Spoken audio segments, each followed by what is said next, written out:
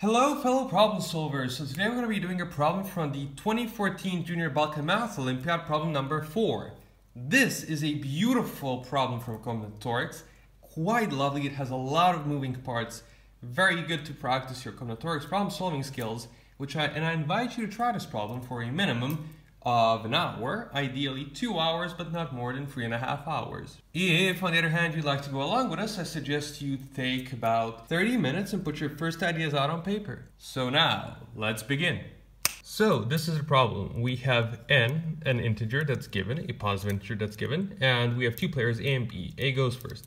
There are S stones in a pile, and they take turns, where they take one, a prime number, or n times t stones, where t is some positive integer. And the question is, with perfect play, for how many values of S does A lose? So if you just read the problem statement, it looks like a very freaky problem. Like, well, you can take a prime number of stones and that's somehow, what? Like, what are you even gonna do with that? Like, you don't know the distribution of primes. How are you going to figure this out? That's why I love this problem. So the first thing to do, problem-solving strategies, sort of problem-solving philosophy, is if the problem is difficult and you want to get a sense of the problem, you play around and you play around with small cases. So let's try, say, for n equals 1, what do we have? I mean, A will always win because they can take S stones, like 1 times S stones at the beginning, and they win.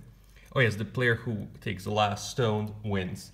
So now with that, let's go on to n equals 2. And now let's see, for what values of S does A win, and for what values of S does B win? So for 1, A wins. For 2, A wins. Now what about for 3, huh? Well, 3 is prime, so A can just take 3 and win. Now for 4, we actually have A cannot win, because if they take 1 stone, they go to 3, where they lose. They take 2, they go to 2, they lose. They take 3, they go to 3, they lose. Oh, but they can take 4 times 2 stones. So now, I mean, they can take 4, like 4 is 2 times 2, they can take 4 stones. So they can take like any, like 6, 8, 10, they win. Like any multiple of 2, they just take 2 times S over 2 times 2 stones, if S is a multiple of 2, and they win. But what if S, so 5, it's a prime, they win. 7, a prime, they win. Now 9, well, whatever number, if they take an even number of stones, they'll go to one of these positions, where now the first player is B, and they can just win.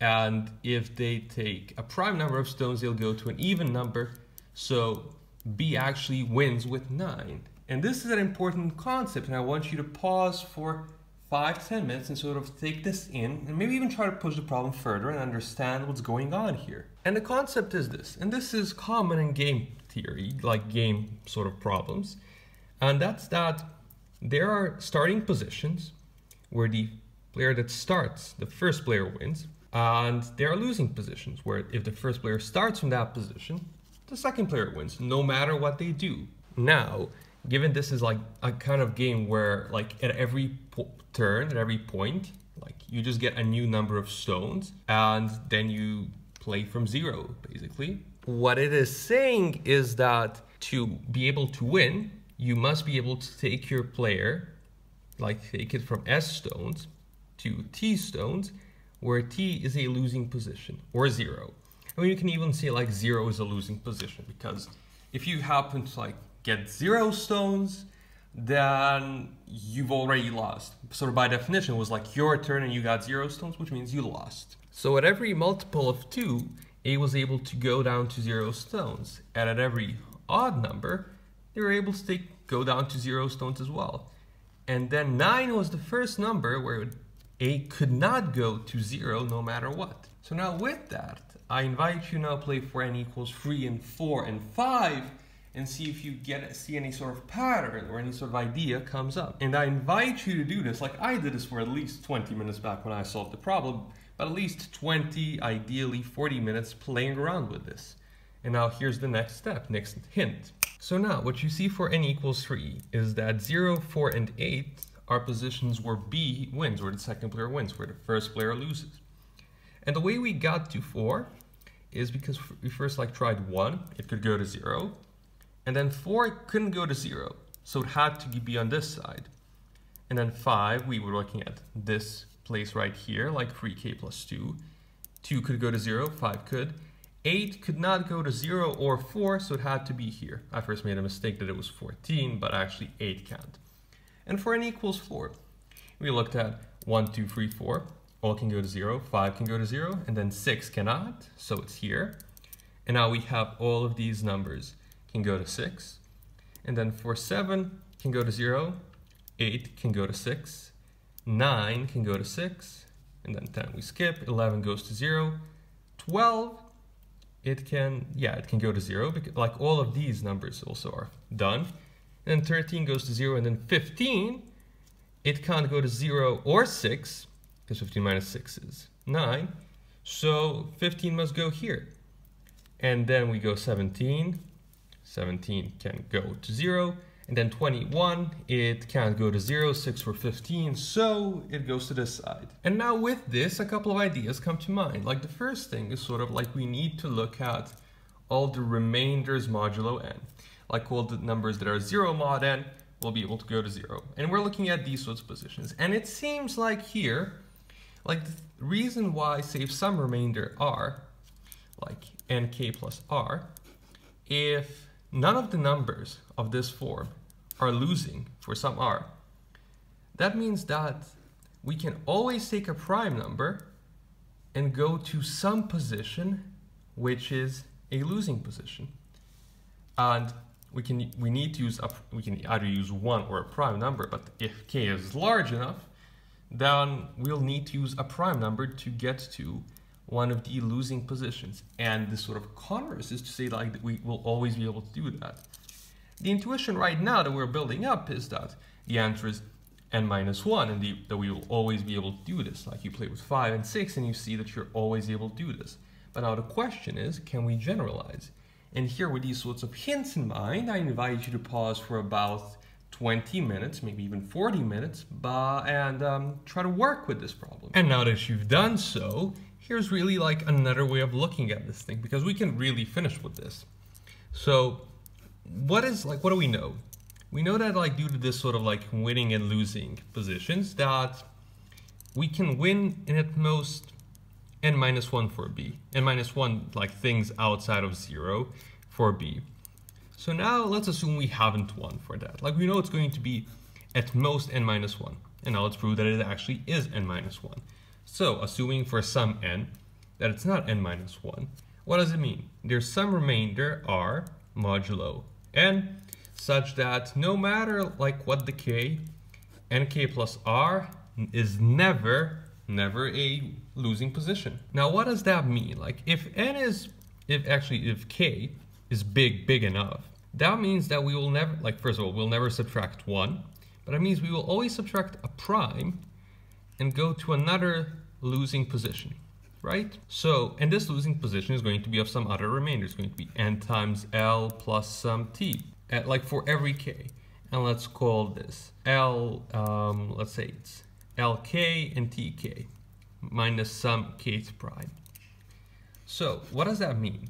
Well, it means, in other words, for like some tk other than r, but this is also obvious given like this, what type of prime this is. So what does this actually mean for us? Well, if you look at it another way, this is nk plus r minus n lk minus tk is always equal to some prime, some kth prime. Now I'm going to ask you if this is looking familiar to you. Minus some k minus lk, this is fixed and bounded, plus r minus tk, again fixed and bounded, is equal to a kth prime. And now here with this hint, I invite you to pause for 10 to even 30 minutes and try to finish the problem. Because here's how you work with this hint. Note that you have control over k, right? This is bounded, and so is then k minus lk. Assuming, now let's just like write this down in a very nice way. So let's make k is equal to, how will we write this?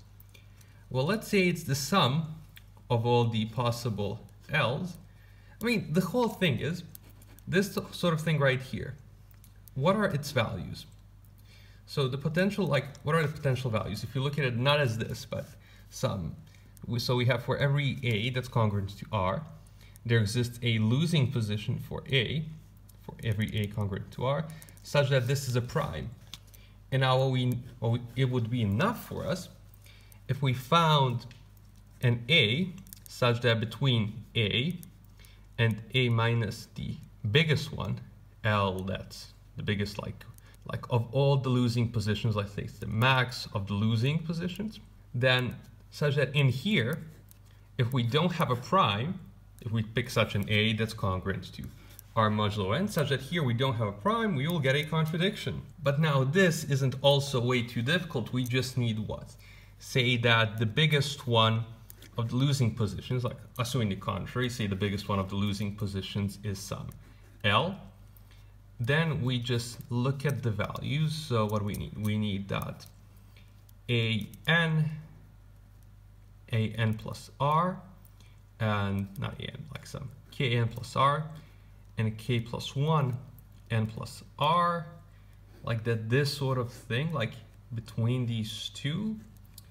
Maybe if we just put, so this is always the difference between n. Okay, let's maybe think about how we're going to like actually do this. So what we're going to be making here is we're going to have like n factorial plus 2 all the way till n factorial plus n. And we must make sure that the a till a minus l is contained in here for some a that's congruent to r modulo n. So to get an a that's congruent to r modulo n, we would need at least, I believe, let me see, what, this is going to give us n minus 1 numbers. So we need n minus 1 to be at least, say, n, to get at least one of them that's congruent to r. And then to have this l, we need at least plus l. Let's multiply this by 2, add 10, and then I think we're safe with this type of n. We're going to see that there's this many numbers. We're going to take the biggest one that's congruent to r modulo n, and then this number, like call it a, then a minus l will still be greater than n factorial plus 2, and we'll be able to show this. So now I invite you here to actually take about 30 minutes and write up a solution, because that's what we'll do next, combining all these ideas together. So the first thing we do is we define like what goodness and badness of S means. And we have this claim that S is good if and only if S minus b, S minus 1, or S minus kn is bad for some prime p or positive integer k. Also noting that we call 0 bad. And the proof here is simple enough. And now we move on to our second claim, which is, so we prove that there are at most n minus 1 bad numbers. The way we do this, we assume there are more.